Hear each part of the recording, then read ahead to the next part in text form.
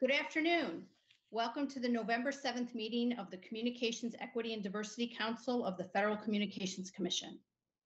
At today's meeting, we will hear a presentation of the CEDC's Digital Empowerment and Inclusion Working Group on its findings and recommendations for states and localities to prevent digital discrimination by internet service providers. Today's featured report represents more than 10 months of research, interviews, and deliberations by a group of very dedicated professionals and experts.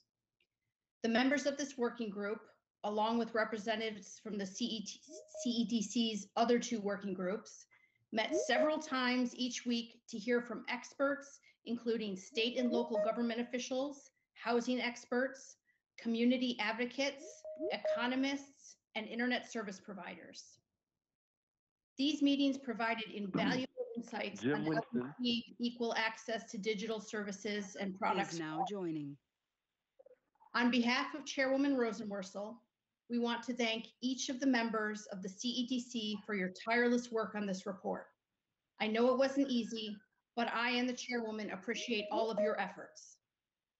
We especially want to thank Chair Heather Gate, Vice Chairs Dr. Nicole Turner-Lee and Sue Allen, DEI Working Group Chair, Dr. Dominique Harrison, Workstream Leads, Joy Chaney, and Dr. John Gant.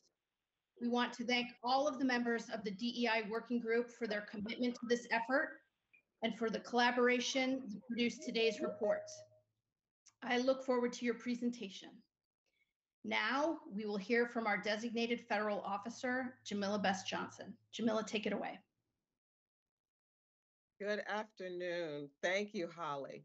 I want to say thank you to all of the CEDC members, working group members, and subject matter experts for joining today's meeting. We have a short but highly anticipated agenda today. Thank you to the DEI Working Group for all of its diligent work for almost a full year in developing its report and recommendations on model policies and best practices to prevent digital discrimination by ISPs.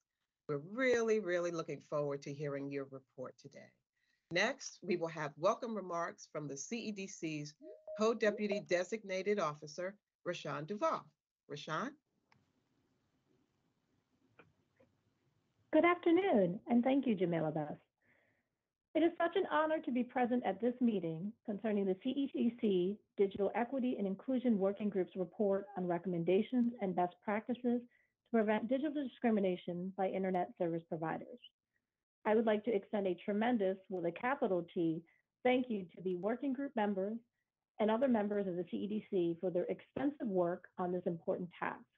In particular, I would like to acknowledge and express gratitude to CEDC Chair Heather Gate and her Vice Chairs Susan L. Allen and Dr. Nicole Turner-Lee, Working Group Chair Dr. Dominique Harrison, and the Workstream Leads Dr. John Gant and Joy Chaney for their tremendous guidance and leadership and just extensive effort on this report. I'm looking forward to today's presentation. Thank you, Rashawn. And now we will hear from our Co-Deputy Designated Federal Officer, Kayla Hernandez Ulloa. Kayla? Good afternoon, everyone. I too echo everything that has been said before. This has been a tremendous effort, and I congratulate everyone on their efforts to achieve this report. I'd like to thank Chair Heather Gate, Vice Chair Nicole Turner-Lee, and Susan L. Allen. I'd like to thank also, of course, everyone that's worked on from the DFO's part, Jamila Best Johnson, Rashawn Duvall, and Aurelie Matthew, for all their works and efforts. I'm looking forward to learning more about this report, and I'm turning it back to you, Jamila. Thank you so much, Kayla. And now we will hear from our newest colleague who's been so instrumental to the administrative and support tasks that we've had to do on this report, Aurelie Matthew, who's an attorney advisor in the Wireline Competition Bureau. Aurelie? Good afternoon, everyone. My name is Aurelie Matthew, and I'd like to echo the sentiments of Jamila, Rashawn, and Kayla. It's a pleasure to see this report come to fruition. It wouldn't be possible without the leadership of our workstream leads, Joy Cheney and Dr. Gant, our working group leader, Dr. Dominique Harrison, and our chairs and vice chairs, Heather Gate, Dr. Nicole Turner-Lee, and Suzanne O. Allen. And I look forward to hearing about the recommendations today. Thank you for joining us. I'll pass it back to you, Jamila. Thank you so much, Aurelie. Really appreciate it. And now we turn the meeting over to our CEDC Chair, Heather Gate, for her opening remarks. Good afternoon, Heather. Good afternoon, Jamila. Thank you so much, Holly, for welcoming us and opening this meeting. Also, thanks to our distinguished designated federal officers, Jamila, Rashawn, Kayla, and Aurelie. I welcome CDC members to this important meeting. I welcome FCC staff and members of the public. I'm honored to join you for this important task of deliberating on our report on recommendations and best practices to prevent digital discrimination and promoting digital equity. Thank you to Chairwoman Rosenworcel for trusting us with this important task and giving us more time on July 22 to continue our work. I'm happy to let you know that we took that additional time and we used it wisely. As a truly diverse body of professionals, we understand what's at stake with this task. The bipartisan infrastructure law, which tasks the FCC with making recommendations to states and localities on preventing digital discriminations by ISP, represents a momentous step towards bridging the digital divide and advancing equal access. Congress rightfully recognized that in today's world, access to affordable, reliable, high-speed broadband is essential for any person to fully participate in modern society in the United States.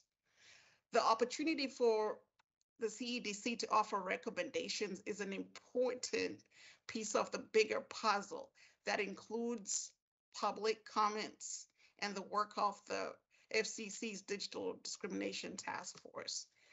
I want to extend a large thank you to the entire Digital Empowerment and Inclusion Working Group. Under the leadership of Dr. Dominique Harrison, they did a tremendous job in researching, interviewing experts, and participating in several meetings a week and writing this exceptional report. Thanks to the workstream leads, Dr. John Gant and Joy Cheney, for their leadership. Special shout out to Dr. Nicole Turner-Lee in helping to write and edit the report.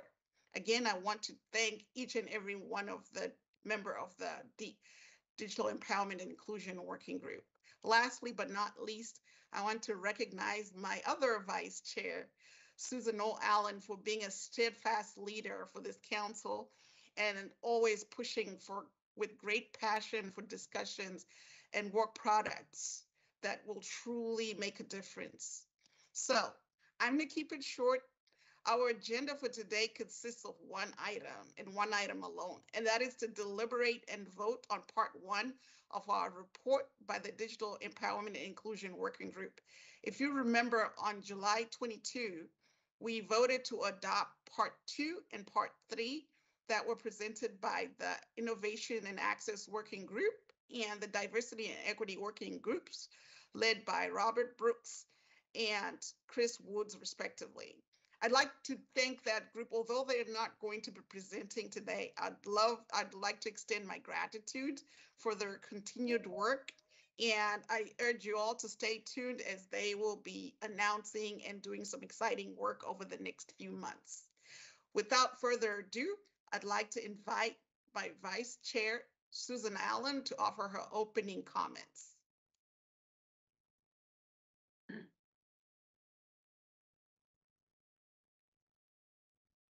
Thank you, Heather. This is the day I've been looking forward to. And before I say a few words about the hardworking group that brought this report into fruition, I want to thank, of course, the leadership at the FCC, first with Chairwoman Jessica Rosenworcel and the entire commission, plus the woman who will never be fatigued, Jamila Beth Johnson and her wonderful team of deputy designated officers, Rashawn Duvall, Kayla Hernandez Urula, Aurelie Matthews. Thank you so much for being the guiding light for all of us, for all these working groups that bring us to where we are today. Heather, your patience and your counsel has been so appreciated. I want to say thanks to you before Thanksgiving.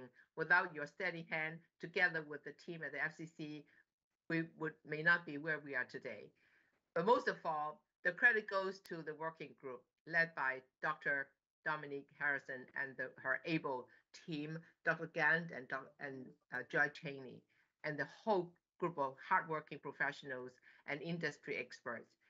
You discussed, you fretted over big things, small things, minute details. You actually gave and take. You had your eye on the ball, on the mission. Today we are here. So without further delay, I want to throw it back to Heather, and let's hear from all of you. Thank you for your hard work. Thank you, Susan. I would like to go ahead and offer my apologies for Dr. Turner Lee. She's stuck in another meeting, but she and I will reverse the privilege to offer her the floor as soon as she's able to join us so she can offer her opening comments. And now, Jamila, are we ready to call the meeting to order? And then we will offer Dr. Turner Lee the opportunity to offer her opening comments as soon as she's able to join us. Yes, that would be fine. Would you like for me to conduct the roll now? Yes.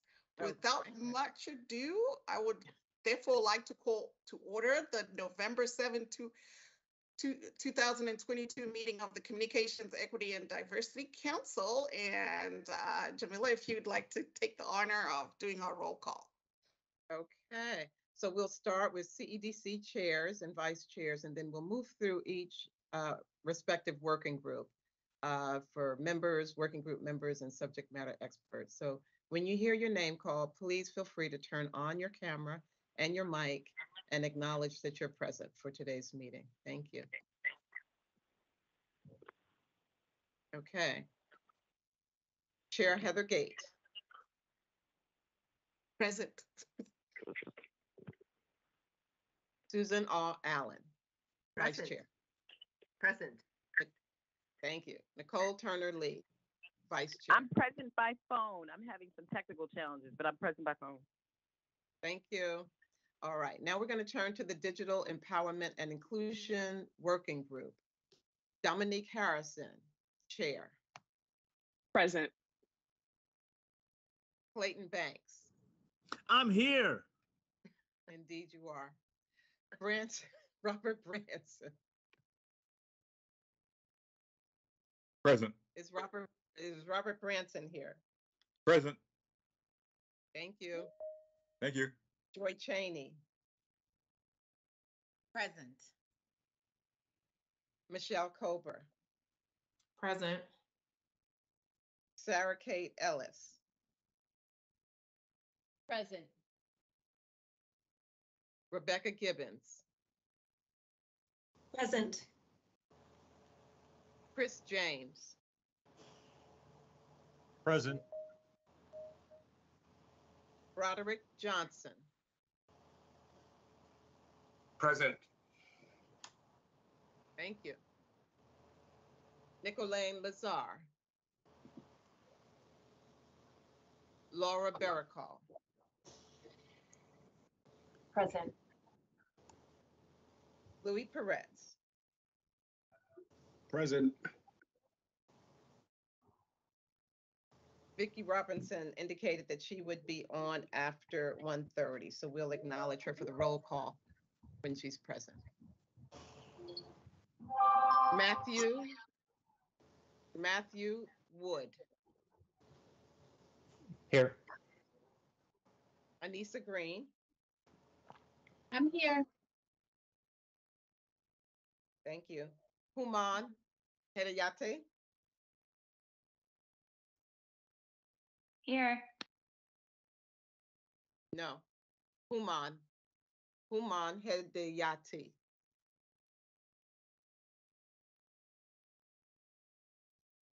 I'm going to mark Human as absent. I don't hear Human.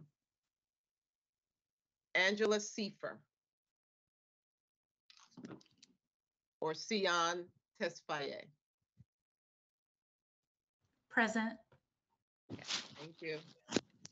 John C. Yang.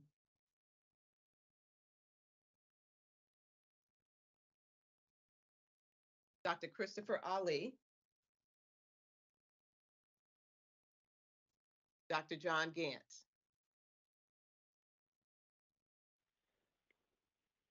I'm present. Thank you. Thank you. Dr. Guyong Kim.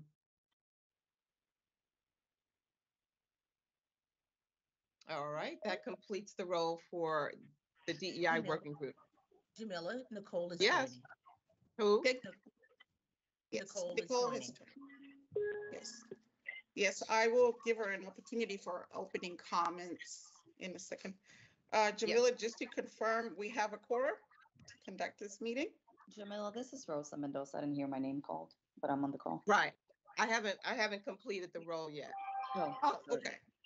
Sorry. That completed the role for the DEI working group, and now for the Innovation and Access working group, Robert Brooks, I'm sorry, Robert Brooks. Yes, I'm present. Okay, thank you. Raul Arlacon. Matthew Bauer. Present. Hello, Jamila. Thank you. Hi, Matt. Carolyn Beasley. Here. Edgar Class. Present. Cecilia Gordon. Present. Thank you. David Honig. Present. Sherman Kissart. Present. Thank you. Henry Rivera. Yes, here. Thank you, Henry. Stephen Roberts. Present. Welcome, everybody. Hi, Steve. Jocelyn Tate. Joycelyn Tate. Hello, present. Thank you. Barbara Sierra.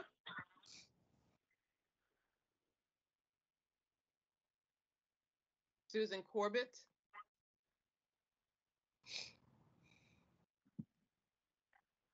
Monica Desai or Alicia Tambe. Present. Thank you. Charles Harrell. Howie Hodges. Present. Jennifer Jackson.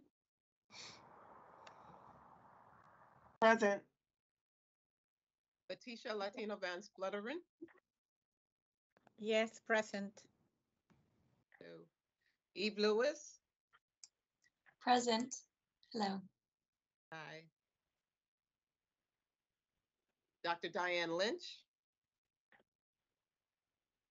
Present. Thank you. All right, that completes the role for the Innovation and Access Working Group. And now to conclude, we're going to call the roll for the Diversity and Equity Working Group. Christopher Wood. Present. Thank you. Melody Span Cooper. Present.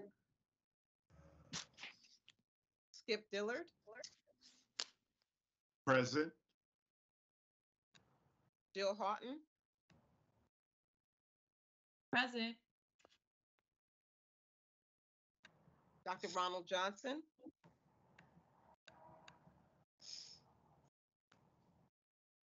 Rosa Mendoza. Present. Ama Nahuja. Present. Brian Scarpelli. I am present. There we go. Thank you. Charlene Stanberry, Present. Antonio Tijerino,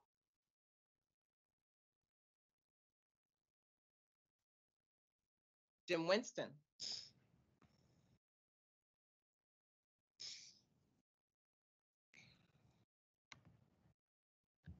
okay. Jenny Asaye, Present. June Bang, Faith Bautista,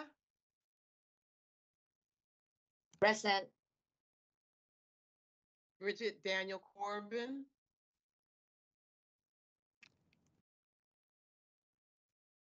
Lily Gangas, Otto Padron,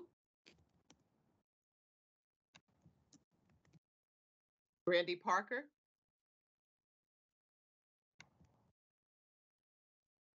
Ellen Schned, Present. Dr. Kathy Schubert, Present. and Mona Thompson.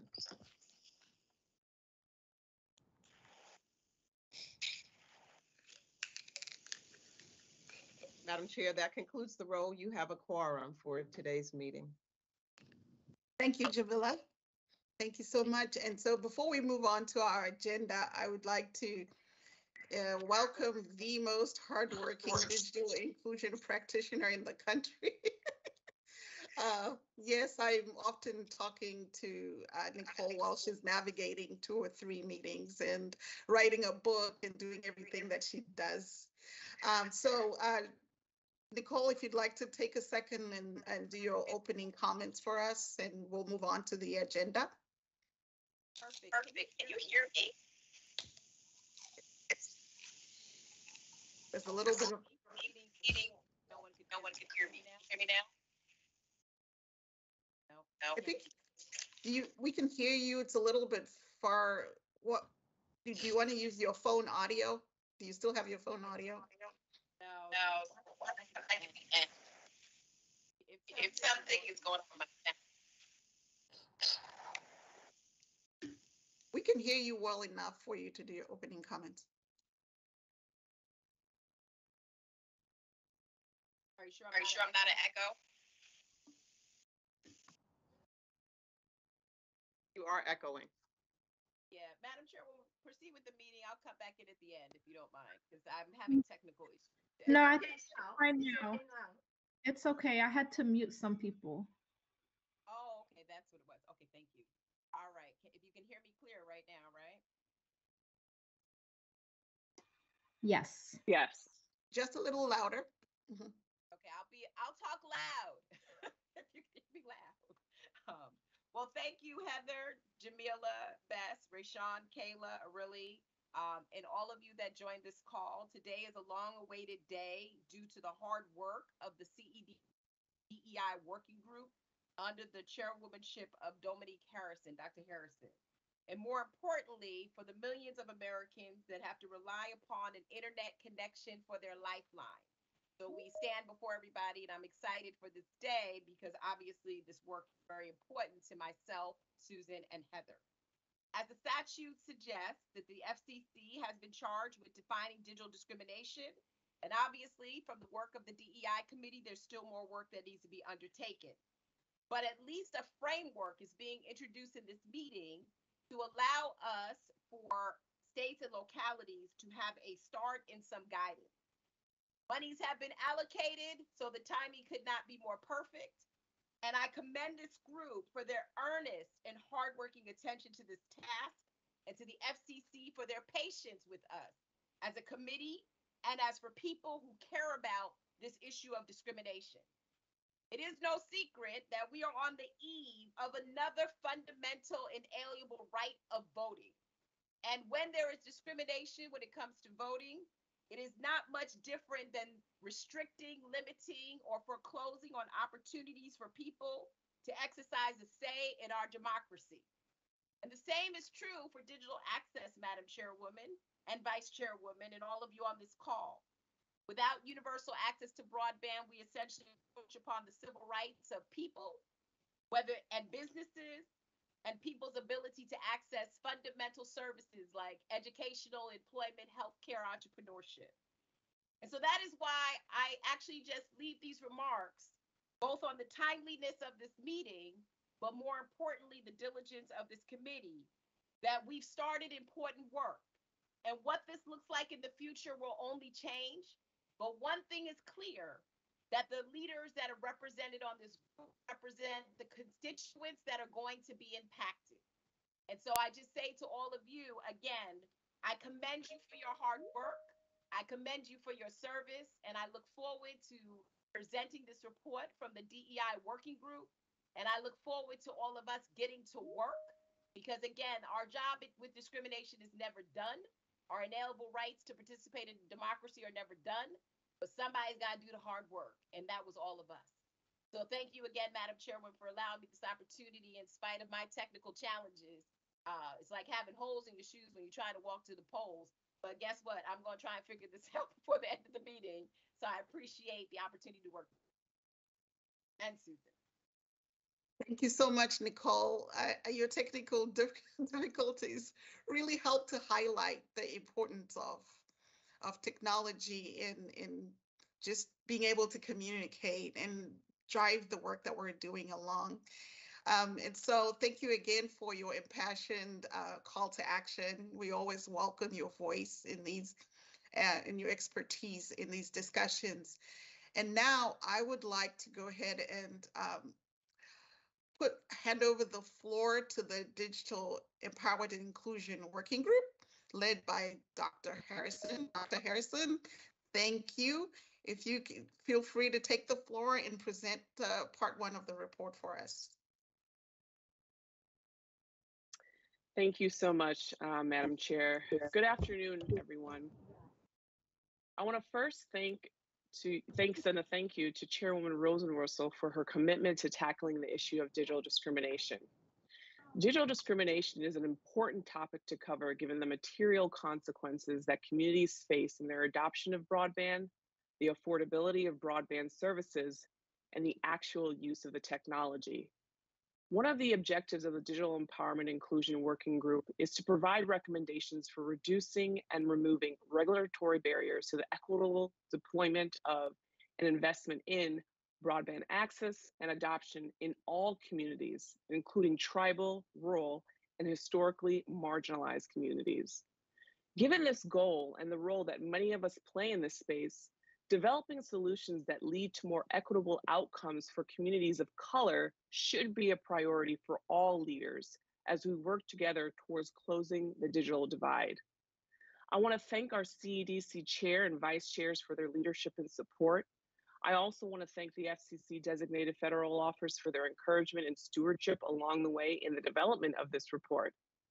Today, I am pleased to share the final report of the DEI Working Group.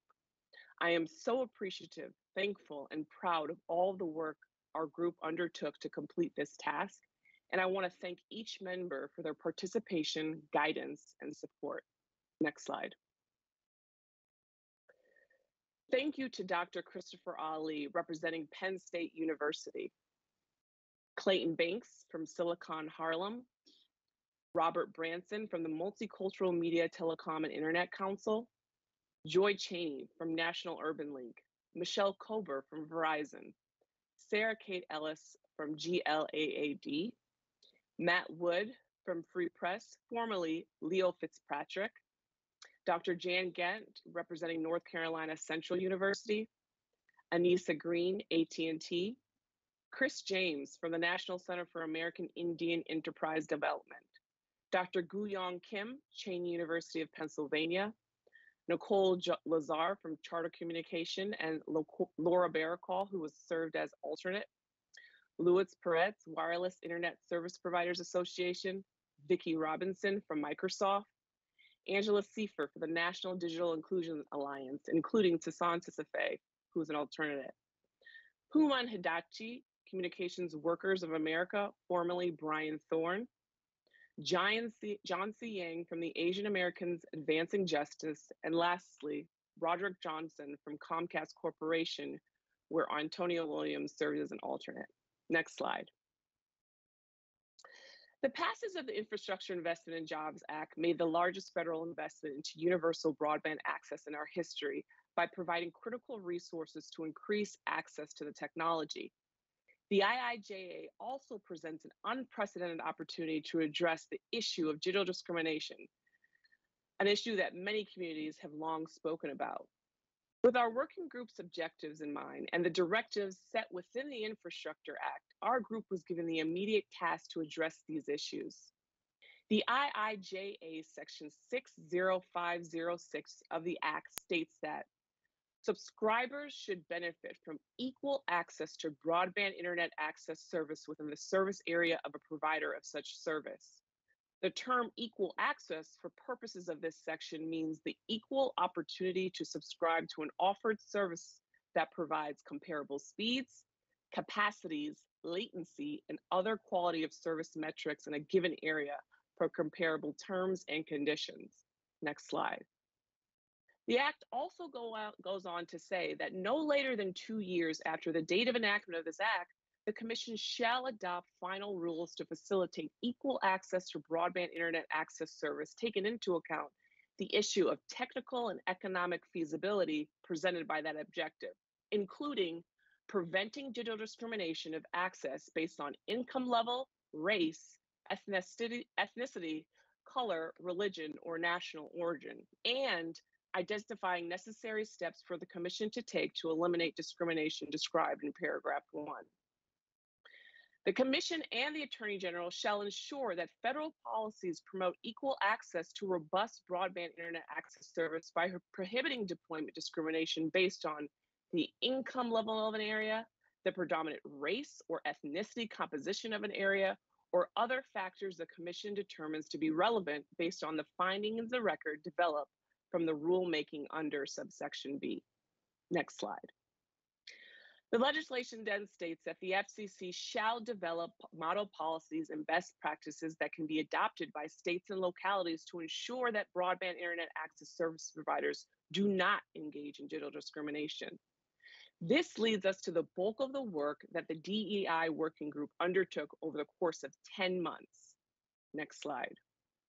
One of the inaugural urgent tasks of the CEDC was to present recommendations to the Commission on the public policies, programs, and other strategic initiatives to advance equity in the provision of and access to digital communication services and products for all people of the United States without discrimination on the basis of race, color, religion, national origin, sex, or disability. The particular request of the Commission in December 2021 was to examine issues around lack of access to broadband services and providers. 2, help better understand the reasons and causes for such lack of access.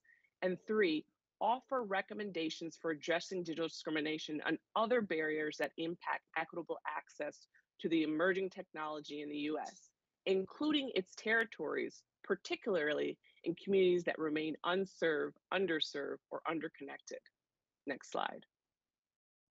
While many members of the DEI working group played an essential part in getting us to the finish line on this report, there were a specific group of members in our working group that provided their time, effort, and expertise to complete the report. And I want to say thank you to each one of them for their commitment to this important work. As we know, it was no easy feat. Thank you to our co-leads who led the group, Dr. John Gant and Joy Cheney. Today, we will hear from the co-leads of Workstream 1 of the DEI Working Group on an in-depth overview of our report entitled Recommendations and Best Practices to Prevent Digital Discrimination and Promote Digital Equity. And with that said, I will turn it over to Joy Cheney to come on camera. Thank you. Thank you so much, Dr. Harrison. You have been a fantastic leader. And Dr. Harrison did a lot of the writing on this project, which we will talk about in a few minutes. Can you go back to the previous slide? Before we go on, one of the things that Dr. Gant, who will be on in a moment, as well as Dr. Harrison and I and all of the CEDC leadership wanted to do, was to begin by talking about our process and how we did this work. Again, my name is Joy Cheney, and I am a representative of the National Urban League. And we are so proud of not only the IIJA, which we helped to make sure was passed, but also the work of this group and the FCC. And we want to thank the chairwoman. When we began this model policies and best practices to prevent digital discrimination work stream work, we had a core group of folks. So we have a complete digital empowerment and inclusion working group, but a small group of us began on the work stream one. And I want to identify those folks right now because we began our work almost not quite a year or so ago, but many, many months. And they deserve that recognition. So Robert, we already did their affiliations. Let me just list their names. Robert Branson, Michelle Kober. Jim Lily Winston. All right. If everyone can mute. as Is they now join. exiting. Great. Robert Branson, Michelle Kober, Lily Genghis, who is an ad hoc member from the Diversity and Equity Working Group, Anna Gomez, an ad hoc member as well from the Innovation and Access Working Group, Anissa Green, Nicole Lazar, Louise Perret, and I apologize if I mispronounce anyone's name, Angela Seifer, who was represented by Sion, which we had just identified before, Brian Thorne, who was replaced ultimately by Human, who, when Brian left the organization, Broderick Johnson, who was represented ably by Tony Williams, and Dr. Fallon Wilson, who's formerly an ad hoc member of the Diversity and Equity Working Group. And when you hear us say an ad hoc member, that meant that they were joining from another work stream within the CEDC. We thought it was very important to make sure that this particular group, we understood that not all of the expertise that we wanted had to be on this group all the time, and that we had to borrow from other parts of the CEDC and, of course, of the Digital Empowerment Inclusion Working Group. And to that end, I would be remiss without echoing that ultimately this became a group effort of the entire DEI working group, not just this small group. But we did begin several months ago with meeting a couple of times a week. And if we do next slide, I think we can go into more details. Next slide. Wonderful. So we met a couple of times a week, Mondays and sometimes Tuesdays, a few times on Thursdays, and ultimately always on Fridays. So anywhere from 2 to 4 times a week, we would get together to begin this work. We started, as we identified in the first meeting when we first outlined how we were going to do this work, we said we wanted to do research and information gathering. So much has been said out there about digital discrimination from many different sources and from other perspectives that we knew would be critical to our work. We did a lot of research and information gathering, a lot of background research from published materials, a lot of documented history of digital discrimination and the digital divide. We gathered success stories from states and localities, and stories that were not a success, places where we knew that we wanted to do better. We inquired about business models of internet networks and infrastructure because we know that plays a role. And we examined other discrimination challenges and discrimination from other parts of our American experience. In total, we conducted, in addition to our research review, over 30 interviews. And sometimes those interviews would range between 45 minutes to almost an hour. So it's a considerable investment of time of not just the work stream, but all of the DEI working group or committee members. After that, we engaged in significant deliberation, reflection, and synthesis, just what it says here. We wanted, in those interviews to make sure that we were hearing from a range of voices. So while we are not listing all, the folks that we interviewed by name, let me give you the categories. We wanted to hear from digital inclusion and public interest technology advocates, civil rights organizations like the National Urban League and so many others who come from a range of perspectives, racial and ethnic, gender, disability, age, among others. Community-based advocates, community anchor institutions, right? Internet service providers, of course, we have internet service providers on the committee itself. Minority internet service providers, right? So not just large ISPs. We wanted some smaller ones as well, state and locality officials, housing advocates, health equity advocates, educators and academics, faith-based institutions, economists, policy analysts, housing and civil rights bar representatives, and social service providers. Now, look, if we didn't interview, right, the person in a live interview, we made sure we were hearing from perspectives through some of the research that we read. And we had a dynamic process. Next slide. Next slide. Great. We had a dynamic process. We reviewed research, we conducted interviews, we synthesized information, and we spent a lot of time on deliberation. So our process, when we were doing our research reviews or conducting our interviews, if we found one of the things we would always ask, and I know in a second, I believe the next slide lists our questions that we asked, our interview questions. Let's try that. Next slide. One of the things we always wanted to know is what else we should be doing. So one of the things that we do, and I did when I say it was dynamic, if we found that we were lacking in a perspective, we were not afraid to extend the time and make sure we added that person, added that voice, added that perspective. And I think it really made for a thorough process and a rich experience. And I know Dr. Gant will go into more details about the results, but it came from the foundation of it. Were these interviews, the interview questions, and all of the people who contributed to the process. So the questions that we started off with, and almost every interviewee got this question, was how to define digital discrimination, how to define digital redlining, if that was not a term that they used already. We wanted to know, did they use that term or not? How are their constituents experiencing and how are they impacted by digital discrimination? We wanted to make sure we had not lost the human touch, how it impacts people on the ground.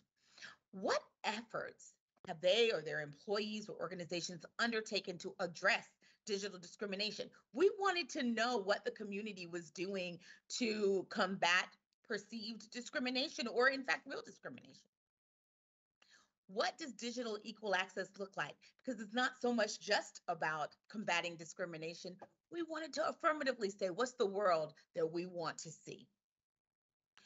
What would make the biggest difference in advancing digital equal access? So if you had a magic wand, what would you do in order to ensure digital equal access? What are the economic and regulatory considerations that incentivize private investment? We know that that is a question that, of course, has to be answered, and we exist in the real world, not a fantasy one. So we understand that the answers to those questions were important, and we wanted to ask those in industry and those outside of industry, what considerations incentivize private investment? And then finally, like I said, we always wanted to know, what else should we be looking at? Who else should we be talking to? Next slide. So the result, I think, was a solid one. Now, let me go on and say this. We spent a lot of time on deliberation. I think you all know that. We got the extended time, and we want to thank the FCC and our chairs for allowing us to do that.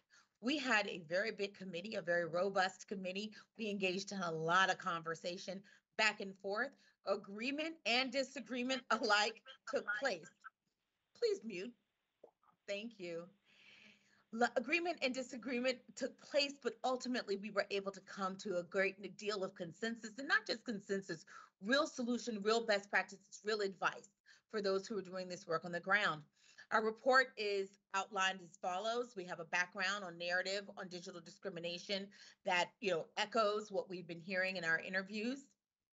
We have recommendations also that echoes what we were hearing in our interviews and our research for model policies, for best practices for states and localities to prevent discrimination by ISPs.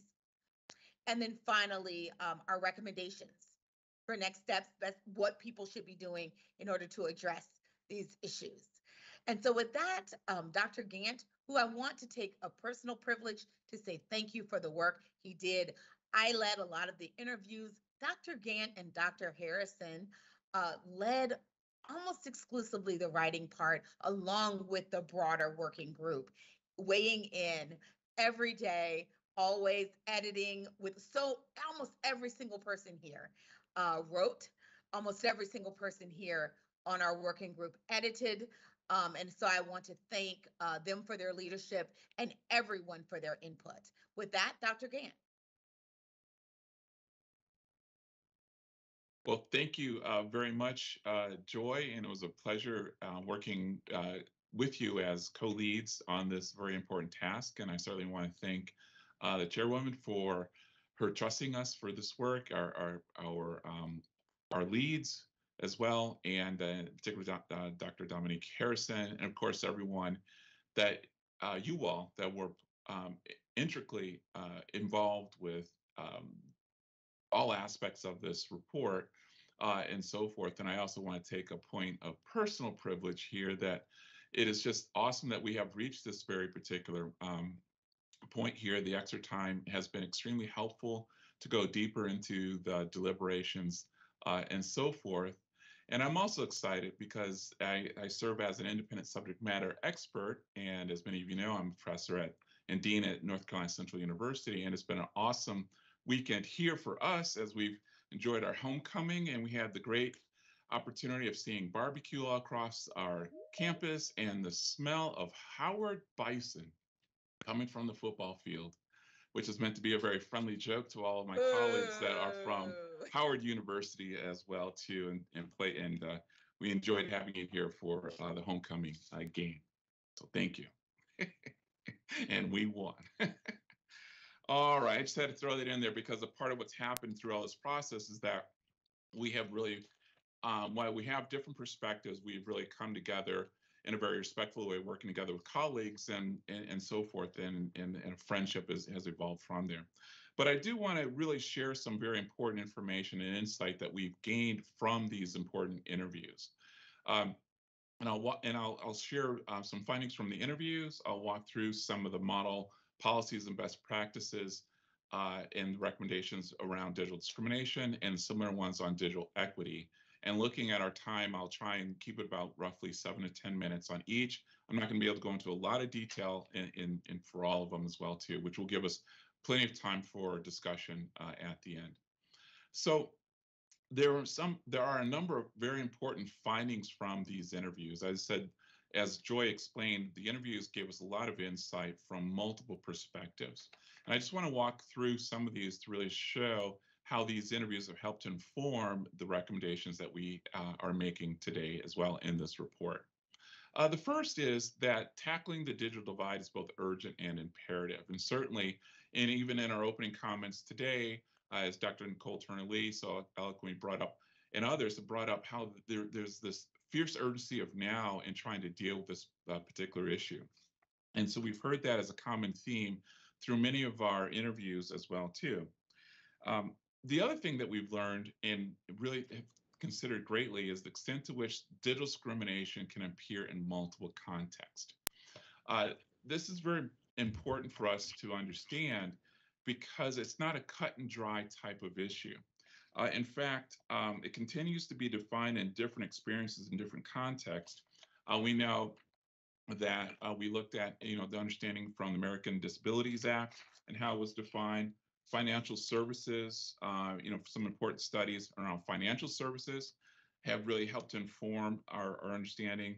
When we look at the extent of algorithms, which are under scrutiny, and really driving and contributing to what look like discriminatory outcomes as well. And then the meaning and the impact of the digital context itself is very complex as our society evolves and how we are using computers and so forth. And I hear an open mic, so if all of us could please mute, that'd be really great as well. Just a second. I got the power to mute here. Let's see. Just a second. If we can get some help on who's ever driving.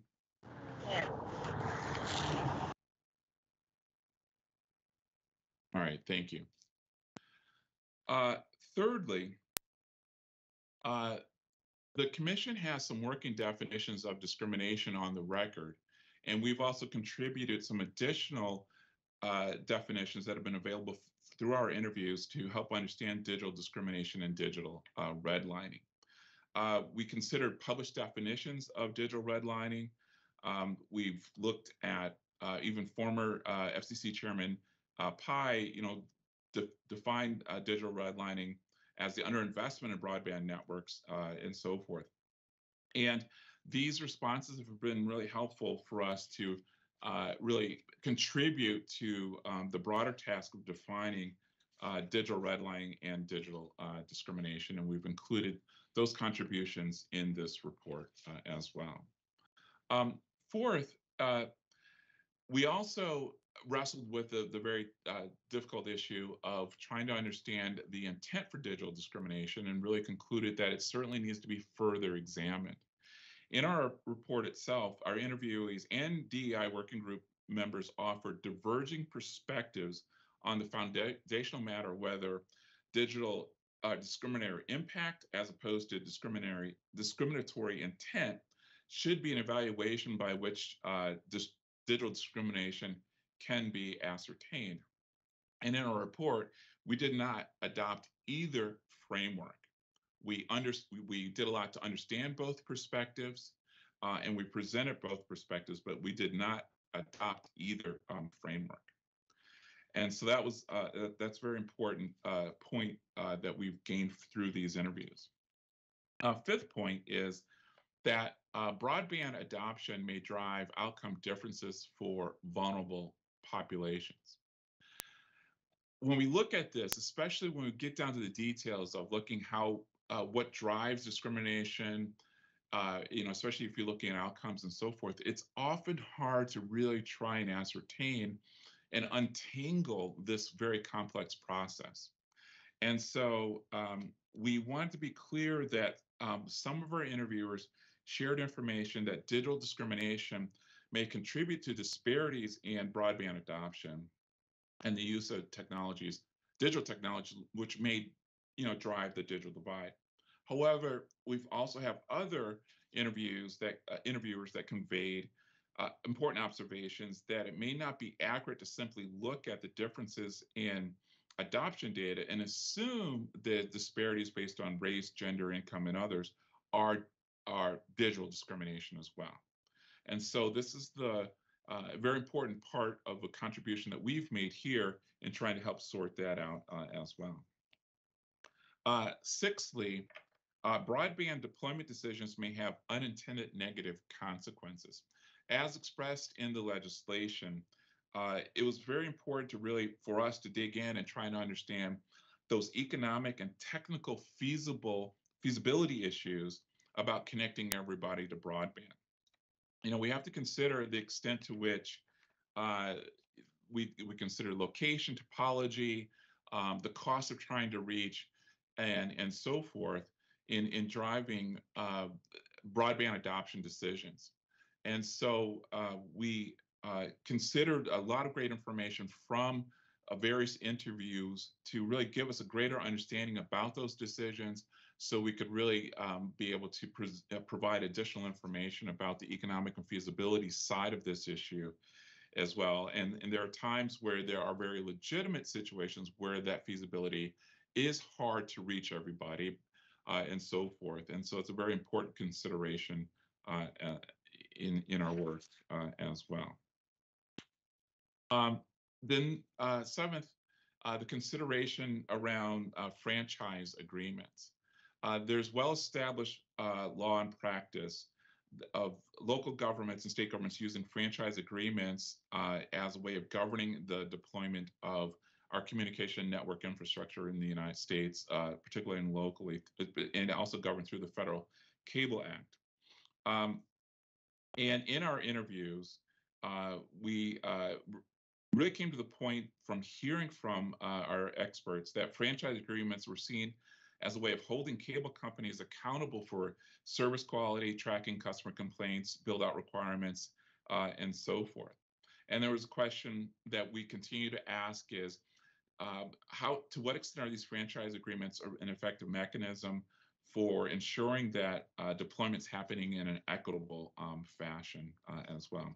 It also raises the important understanding about the construction process, access to right-of-ways, access to facilities, and that kind of thing too. So, so those were some of the areas that we covered here in terms of what we found in some of the from the interviews themselves.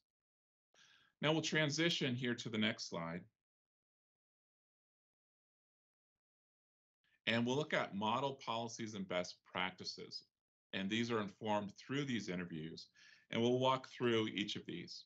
The first one recommendation is that the working group recommends that through assessment processes, state and local leaders should seek to identify the current broadband needs of their community.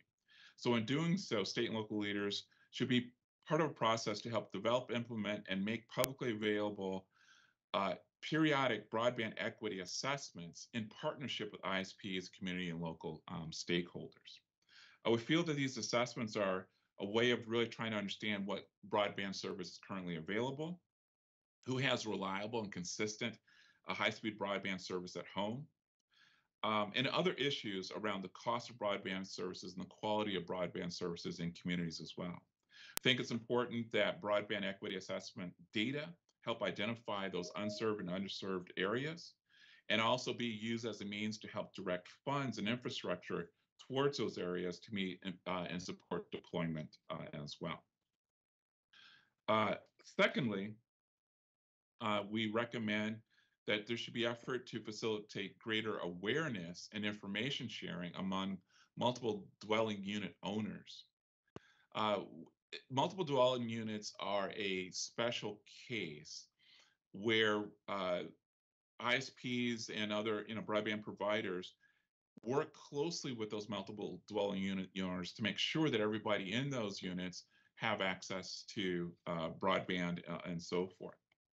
And so our committee learned from the interviews and recommend that we should, state and localities should raise awareness of the FCC rules regarding multiple tenant environments or multiple dwelling units, and consider ways to facilitate information sharing in this domain to the owners to really help inform decision-making process when considering as the conditions to reach everybody as they enter in agreements with the internet service providers. There's a spirit here of trying to help promote greater competition and choice, even in multiple dwelling units as well. And so we offer recommendation to address that particular issue. Thirdly, we recommend identifying local opportunities that could be used to incentivize equitable deployment. State and localities should, in collaboration with ISPs, community organizations, consumer advocates, and others, to identify and pursue opportunities to incentivize these collaborative approaches. We should look at rules to help state and localities look at rules around dig once, permitting requirements, and other activities to really facilitate equitable broadband deployment. Next slide, please. Next slide. Thank you. Fourth, we offer a recommendation to engage where permissible under state and federal law in the management of public rights-of-ways to avert discriminatory behavior that may result or sustain digital discrimination or redlining. When we think about the build-out process, there are many agreements around the use of right-of-ways, and these right-of-ways, these agreements should reflect that working in those right-of-ways is a privilege of using public assets.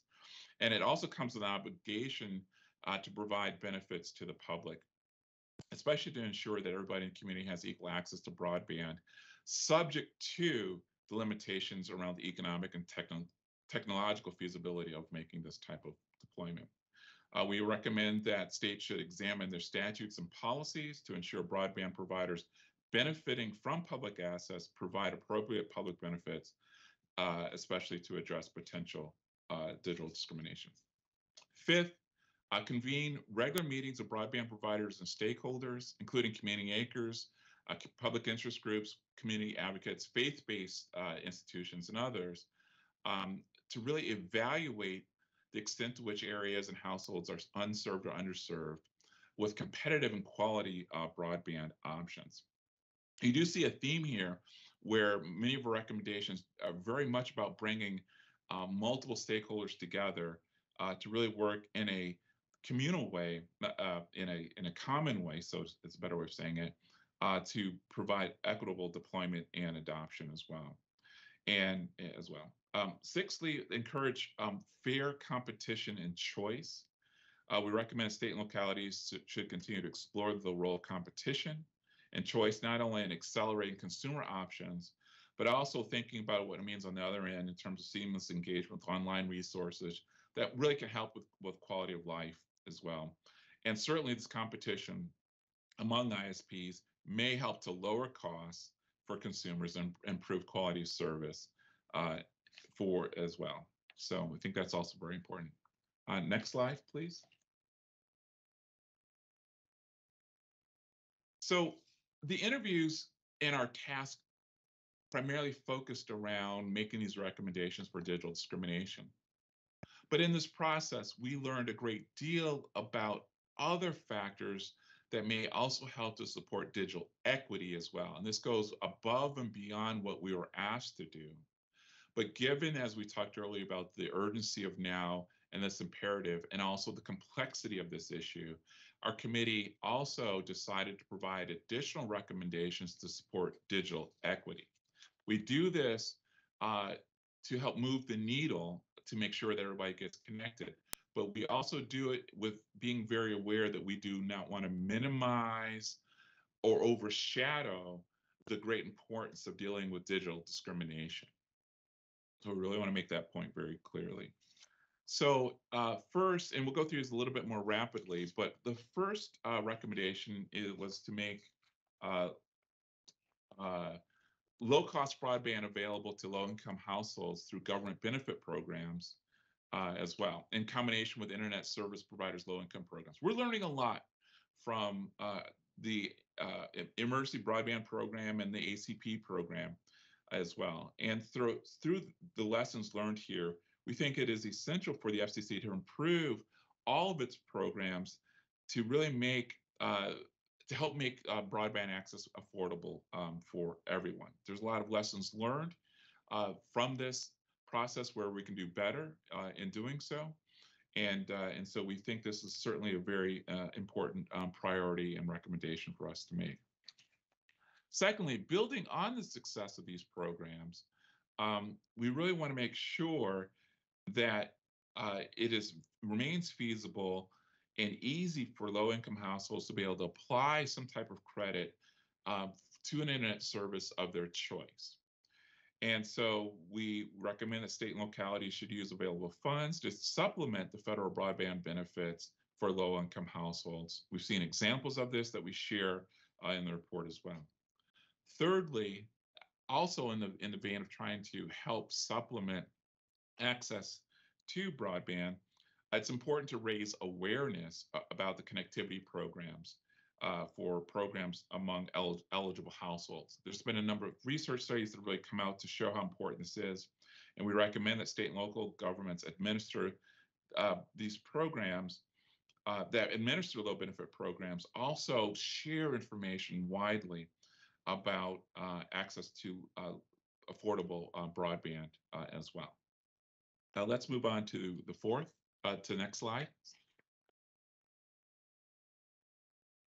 Fourth, we recommend that we strengthen the FCC and others FCC should work with state and localities to strengthen marketing communications about these programs and really do what we can to make sure that there's great awareness about this, particularly during COVID and so forth. There was great help from groups like the National Association of Regulatory Utility Commissioners, as an example, partnered with the FCC to help increase awareness about these programs as well. And we certainly believe that there more work can be done. And then also, there's great opportunity for ISPs to put together more materials to help explain offerings in a clear, non-technical language, in multiple language. We should explore, state and local leaders should also explore supplementing translation services for consumers that need to sign up. We think about the quality of service, like minimal hold times when you're on the phone trying to get service.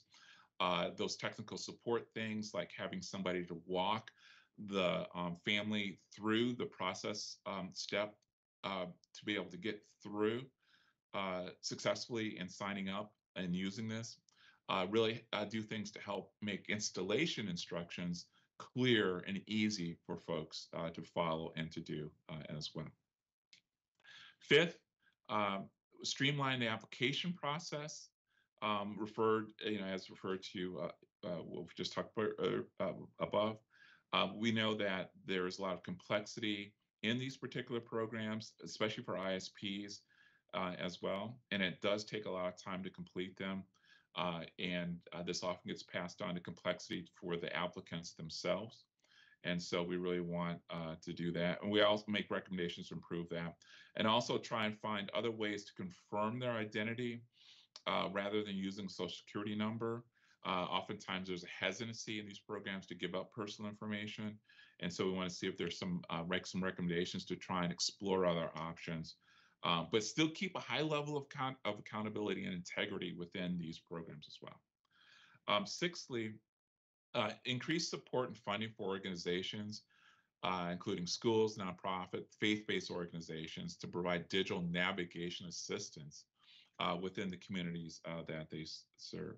It's not enough, as we know, to be able to establish broadband programs, but there's a great need, as we say in the report, to have boots on the ground to help drive awareness about these programs, to help participants navigate the application enrollment process, and to work with participants to build the digital skills necessary to get the most out of the broadband service. And so we offer recommendations to try and help and address those things. Seventh, we make recommendations to fund, promote, and leverage the use of digital navigators. Digital navigators are typically hired volunteers from libraries, social service organizations, community-based organizations, and philanthropies that really have the experience of working face-to-face with individuals throughout our communities. They are a trusted voice in sharing information about how to use computers and so forth. And these programs can really help to encourage digital empowerment, help raise awareness about affordability options, especially for getting devices and programming and so forth, help with the application and the installation process that we all go through, and help with skills, but do it in a way that's very relatable, meets folks right where they are, high level of empathy, and a high level of support to do all of what we can to help bridge the digital divide. Eighth, next slide, please.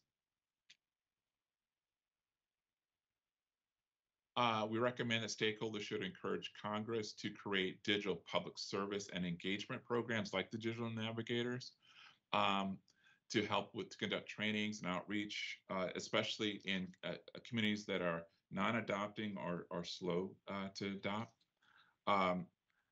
The funding is obvious of how it can really help promote that high-touch work of onboarding communities in where there's greatest need.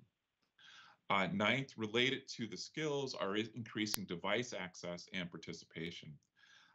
In our recommendations, we note there are concerns about the adoption of broadband service, especially when we want to account for the access to devices like computers and tablets and so forth. And we know there remain many consumers that do not have regular access to the devices and may be using a smartphone, but may need more appropriate devices like a laptop or tablet for those other needs that you have in your everyday life as well. You can't write a report on a smartphone. You can't do homework on a smartphone, for example. And so we really want to improve and increase access to devices, and that's in our recommendations. 10th, the use of public-private partnerships to facilitate remote learning and help close that homework gap. It takes multiple stakeholders, frontline nonprofit organizations, the school districts, the libraries, all to be working together to help close this homework gap. And we've learned a lot from the pandemic, which has really given us a platform to continue further and deepen the extent to which we can close the gap in our communities as well. And we think public-private partnerships are an important model for making that happen, especially having the FCC to help drive and building those types of public-private partnerships. Next slide, please. We should, another recommendation is to ensure that members of the community have safe spaces to access the internet. I think we've heard many stories through our interviews where having that safe space is very important. There are times where we've got to really zero and focus and for doing very important things like applying for jobs, working on resumes, registering for government service, doing banking, and so forth. Our libraries and other community anchor institutions really provide a place for giving good access to connectivity that's safe and reliable, but it may offer training and so forth, but also a space where you may feel free and comfortable to doing these types of sensitive and focused types of activities as well.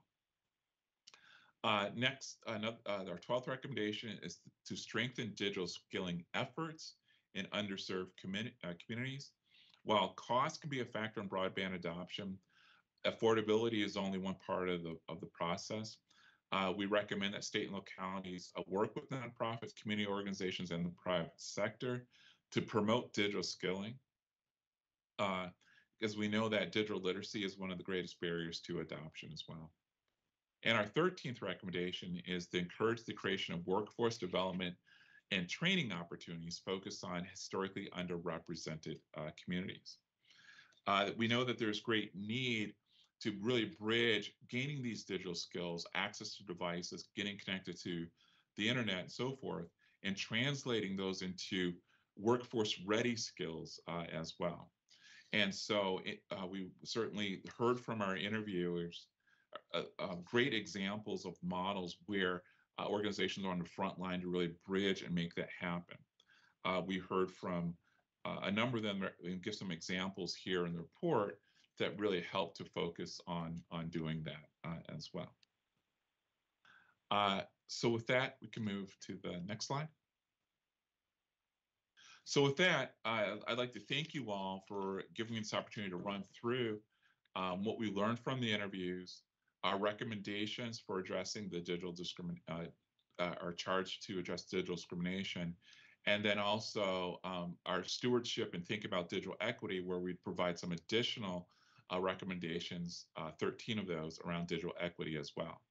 So I'd like to open it up and turn the microphone back to Dr. Dominique Harrison to move us forward, where we can open it up for questions and further discussion and so forth. Thank you. Thank you so much to Dr. John Gant and Joy Chaney for going over the report with us. Again, I'm really excited about the work that we were able to accomplish together as a team. And at this moment, I'd like to open it up for any questions regarding our report. I'll also ask Jamila or our chairwoman if there are anything else that I missed. Please let me know as we facilitate this portion of the meeting. Thank you so much. Dr. Harrison, before the questions, can we open it up to the DEI working group as a whole for any comments or any at this point?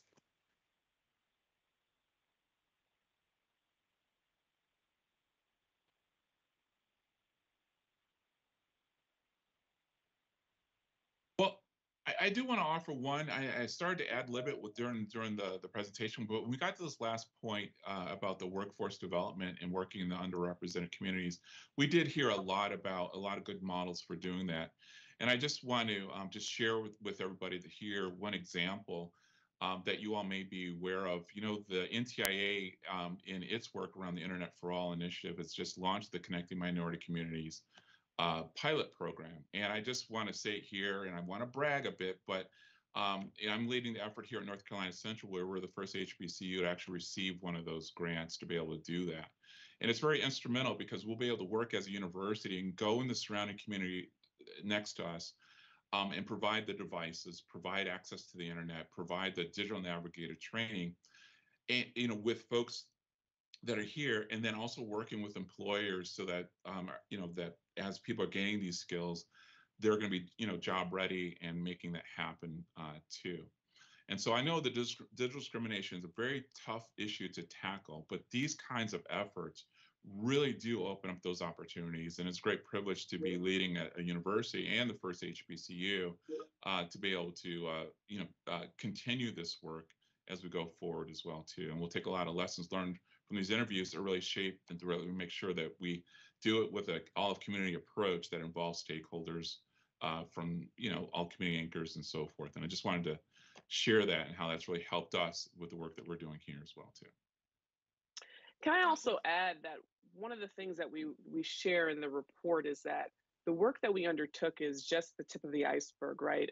As you mentioned, again, these issues are very complex, and we're at the beginning of really exploring this topic and understanding the different dynamics that occur as it relates to digital discrimination. So, we're excited to get this work started, but it's not done yet, right? There's work that our group is, undertaking to think more about the different kind of aspects of this issues. But I also know that there are other organizations and companies and individuals who are thinking deeply about this topic. So again, I just want to emphasize that we're just at the beginning of this, but I think we did and uncovered a lot of great information that will be helpful to people and organizations going forward. Dr. Harrison, National Urban League is doing that work, but I also want to acknowledge, because I know you can't see the chat, that we have some commentary there. Let's start with Lily Genghis. Lily, would you like me to read it, or would you like to say it? Lily? Lily just wanted, okay, go ahead. Sorry, I was muted. Yeah, I think thank you so much for sharing all these recommendations. I think there's one point to add is also the need for multiple languages, right? As an example where I reside, we have some of the areas with the most number of languages, and the local city government has to do multiple translations, and that tends to be expensive. And so wondering, thought as we look at digital navigation, opportunities and funding, that we're also addressing the need for multiple languages and also audio for some folks who may not have access to other ways of also getting the information. If you cannot, thank you, Lily. Faith Bautista also has a comment in the chat. Yeah. Where's my chat now? Yeah. So the recommendations are on point. I mean, thank you guys. I'm just curious how do we proceed with recommendations, especially I think these are easy things to do, especially working with nonprofits and with the Affordable Connectivity Program. And also, Lily mentioned already the in languages. It's just how important it is, especially in the Asian community, that we have 60 different languages that's being used in the country. Thank you.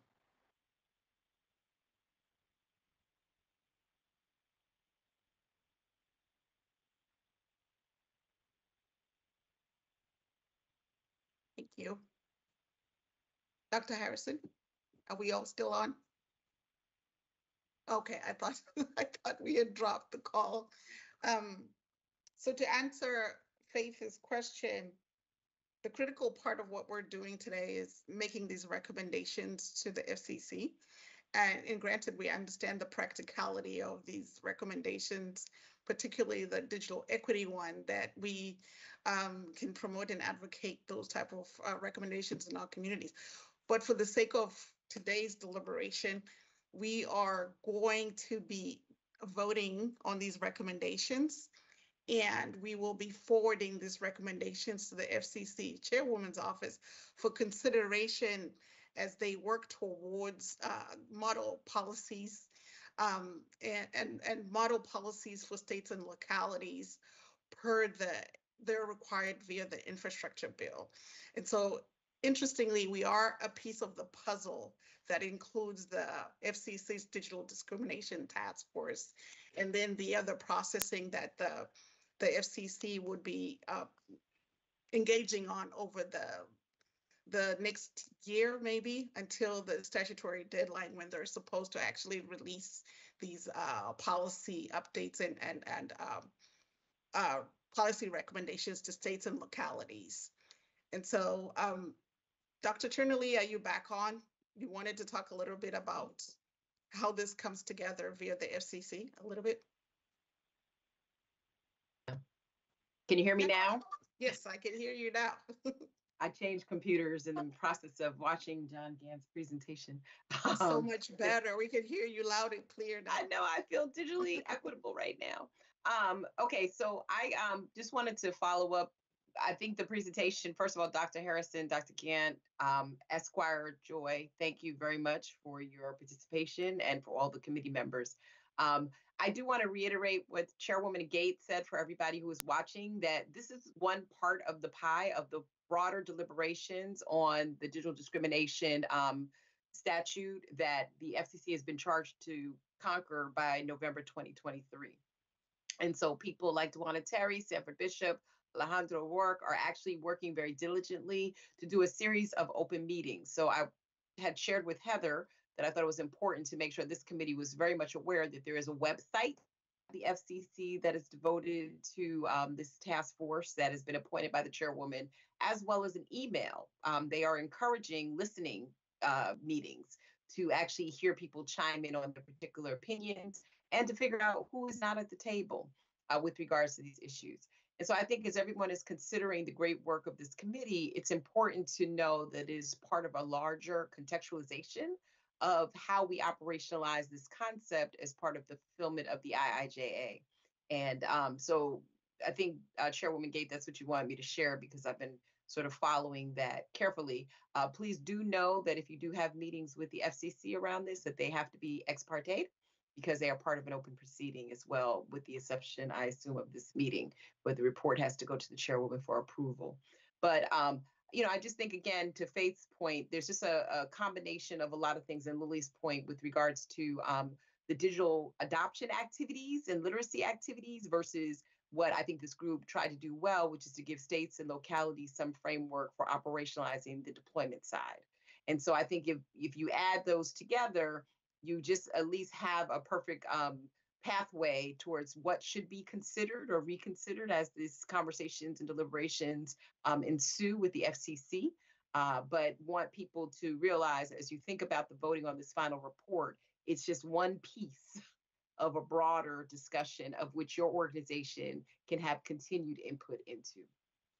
So hopefully, Jamila, I spoke on behalf of the FCC quite diligently in terms of that process, and Chairwoman Gate and Vice Chairwoman Susan Allen. Hopefully we were able to give people greater context as they go towards vote. Thank you, Jamila. Would you like to respond? Oh, no, I don't have anything to add about the Digital Discrimination Task Force at this time, but thank you. Thank you so much. Thank you. Thank you. And point for clarification, Lily, your comment about multiple language, was that specifically a request for an edit to the report?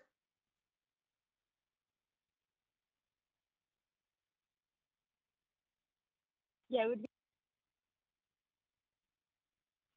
Can you repeat? Sorry. I'm also, sorry, I'm having audio issues as well. Yeah, it would be just making sure as we roll it out, a recommendation for the next version of how some of this can be adopted, right, into the practical sense.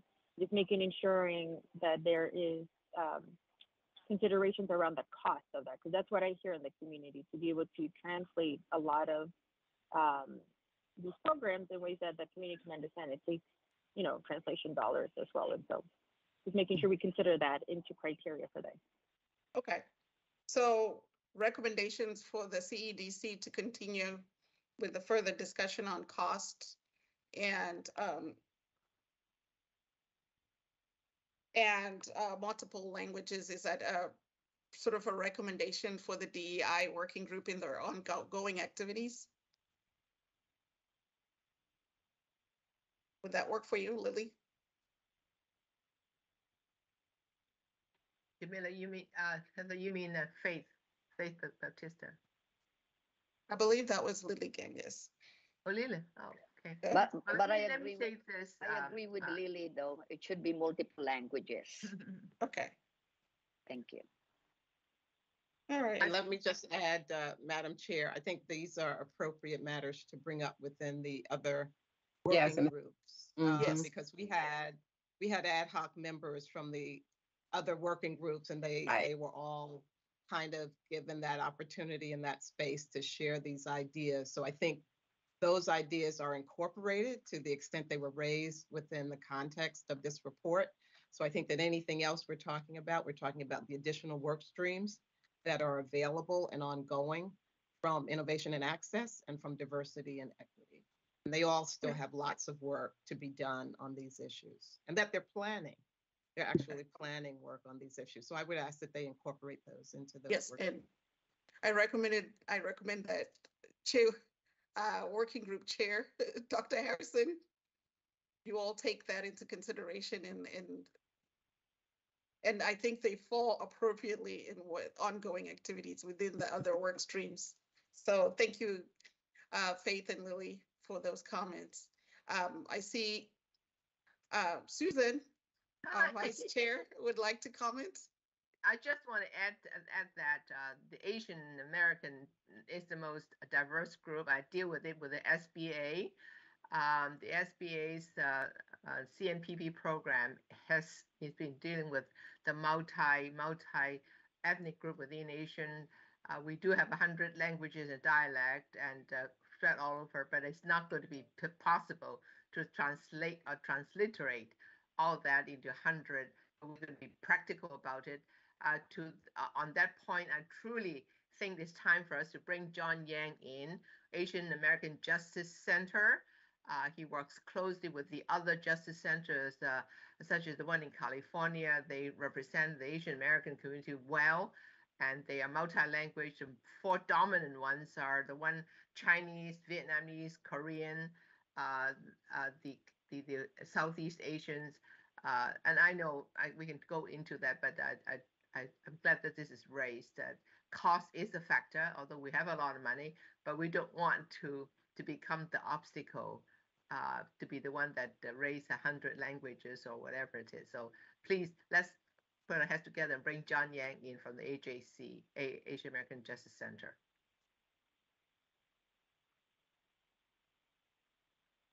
Thank you, Susan. Great point. Madam Chairwoman Faith, was that another comment, Faith? Your hand was up again? Yeah, I just want to add the 6th largest Asian that represents the 2% population of this country, namely China, India, Philippines, Korean, Vietnamese, and Japanese. So those are the 6 languages and 6 sub-ethnic group that represents 1 or 2% population, 8% population of the U.S., of Asian population in the U.S. Okay. And Madam Chairwoman, if I can, to both of my chairwomen, if I can suggest also that this issue should apply across the work streams as groups are developing different workshops and different documents to go into the public domain, that we remain sensitive as a diversity council, that our Asian American allies need to have that breadth of representation. And I would actually suggest for any group that is a part of the Equity Council, even those who are less abled, as well as other populations, Latino, African American, et cetera, that we just be sensitive to that as to our charter, to ensure that we're equitably thinking about those considerations. Yep. Recognizing that we are one of the most diverse councils that the FCC has put together, I'm fully confident that the members will speak up and make sure that everybody's represented in the work that we'll continue to do over the next few months. Right. From a procedural standpoint, just a quick question for you, Madam Chairwoman. It appears that that comment would be something that would be more in the spirit of the committee, but for the purposes of the working group, are we suggesting that that will be taken in as an editorial addition, or will we need to vote on this report so that we can proceed with the work of integrating these other issues? So I want to just make sure procedurally we stay on track to take the report to vote. So it sounds to me, please correct me if I'm wrong, that we need to keep this in mind in the framing of the future work streams, but more importantly, to Dominique, if there is a way to add in sensitivity to that, if it's, as long as it's reasonable as it's been stated, or we can park and lot that and put that and ensure that that's part of the next work. I just want to make sure we stay on task. We're moving procedurally, we're putting it in the hands of the DEI working group to put within the work streams of their current work right now. As we've talked about in meetings, our primary focus is digital discrimination. And then we did take the privilege of adding recommendations on digital equity. And so I think it falls well into the work that's currently ongoing with the DEI working group and the other working groups too, to make sure that they take into account the needs of diverse populations, including the Asian population. So for the sake of this, we would not be doing any editorial privileges on the actual report. Okay. All right. DEI working group. No more questions, comments. I do have a note from Tyan, if you'd like to just share your comment for public record.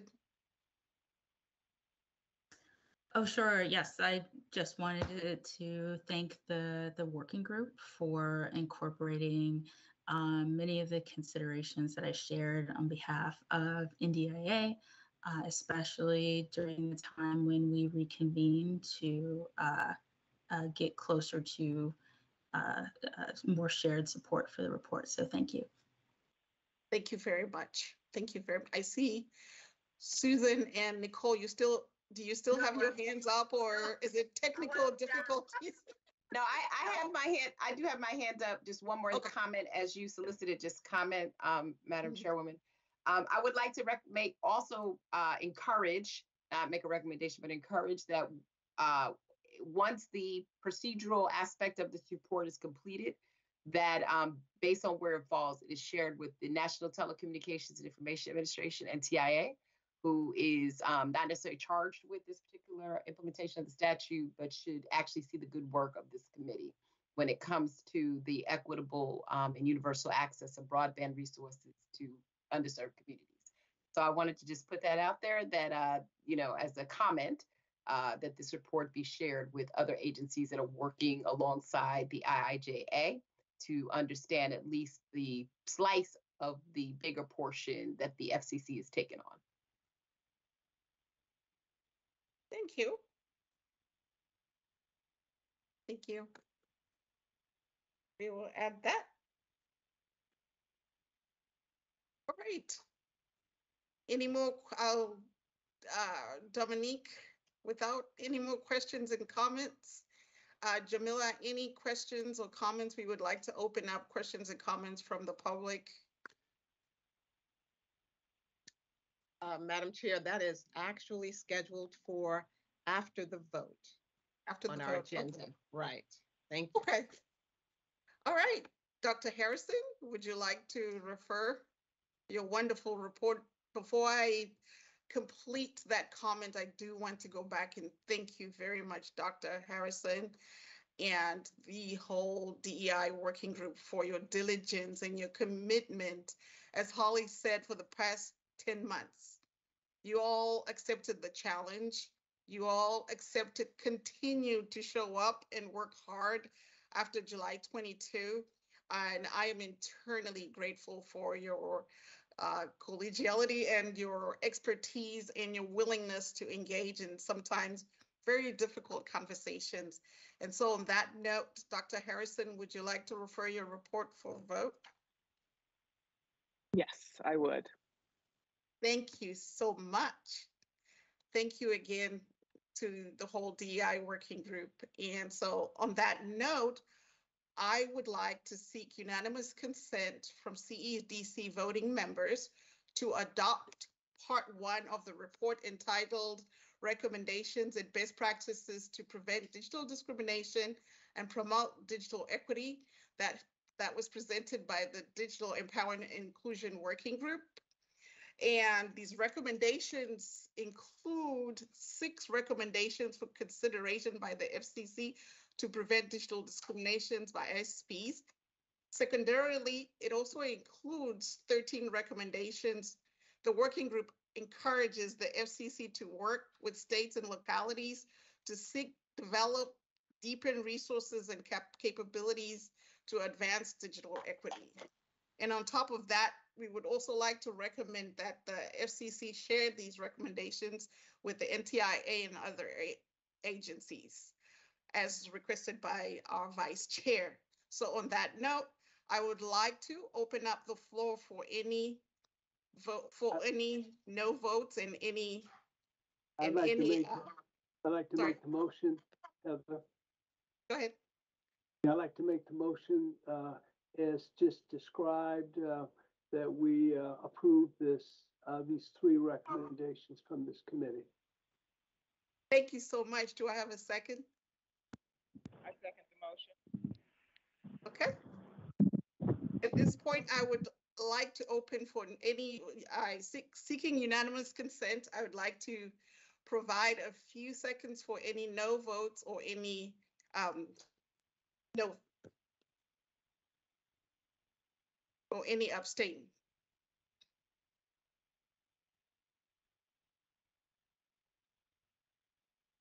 And for the record, Madam Chair, was that Joycelyn Tate seconding the motion of Stephen Roberts? Yes. Yes, it is. Yes, it was. Yes.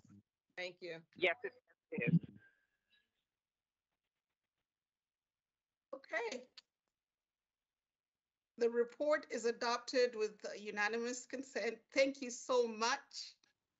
Thank you so much. And we're really excited about continuing to work together. This is not the end. We have so much more work that we're doing, a lot of further discussions and a lot of other upcoming recommendations on digital equity, not only from the DEI working group, but from the other working groups that you will hear from sometime in the first quarter of 2023. I am extremely appreciative of all the work. I don't know if Susan and Nicole want to offer some comments at this point. I just want to say, well done. Well done. Yeah. And I would just like to say thank you, everybody. Again, well done. And we've got many more months in this charter to do more great work. So actually, Madam Chairwoman, you may want to, before the for the public, just let them know that there's going to be a series of more work coming out of this committee before we actually close out. Oh, absolutely. There's a lot of more work to come out from the different work streams over the next 7 months. So please stay tuned for more work and more recommendations. This our work is not done. This is just the beginning. This is just the opening call, and we will continue to follow up and offer more and more comments and recommendations. And so on that note, Jamila, any questions or comments from the public that I will refer to Kayla. Kayla, have you received any questions from the public? Hello, confirming that I have not received any questions from the public. Thank you, Kayla. You're welcome. I think the DEI group did such a great job. Everybody understood everything. So we'll take that as a compliment. So you anticipated all the questions and had all the answers. Kudos. Thank you, provide all the answers. Okay, on that note, I would like to hand it over to you, Jamila, for any closing comments. Oh, thank you so much.